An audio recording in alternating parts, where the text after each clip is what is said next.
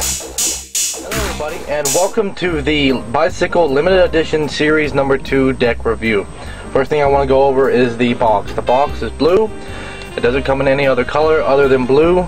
The cards are also blue. It doesn't come in any color, okay?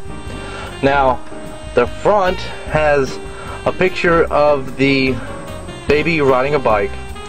The only thing different about it really is the wings have been extended, so they are longer and bigger, and that's about it with that. It's an air cushion finish, which means it's usually pretty good as far as handling goes and quality.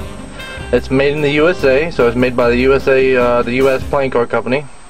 The back says Series 2, shows you the back of the card and the face of the card. Okay, and that's about it as far as the box goes. Let's open it up and see how it goes. Okay, now let's talk about what comes in this deck and their design. Okay, it comes with 2 advertising cards. It comes with 2 jokers, one with a guarantee, one that's really big. Now if you take a look at the Joker's design is really neat, and here's why I like it, okay?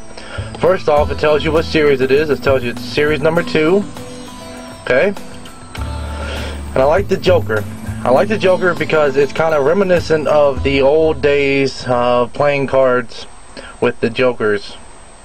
And it doesn't have the standard Joker riding his bicycle down or anything like that. It has a picture of a Joker. He's sitting down, smiling, putting his hand on his face, and it's really reminiscent of the old days Jokers. I like that.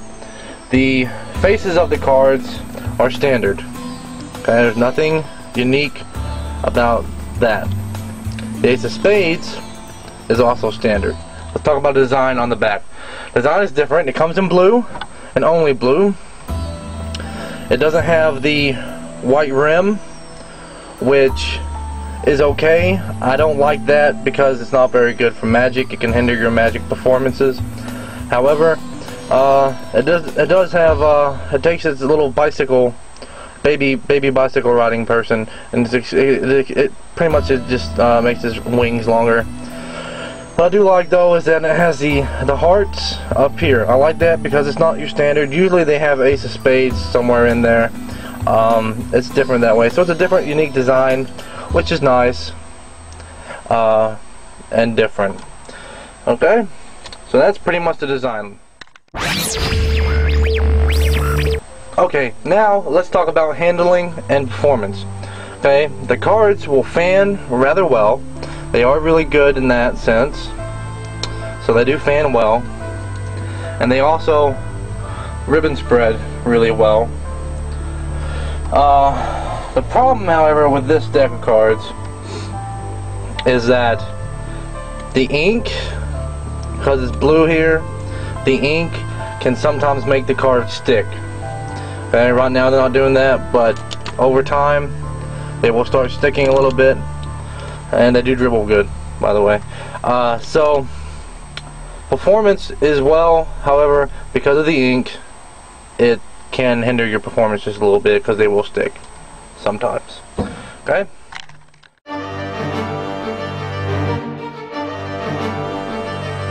Okay, let's talk about the quality of the cards.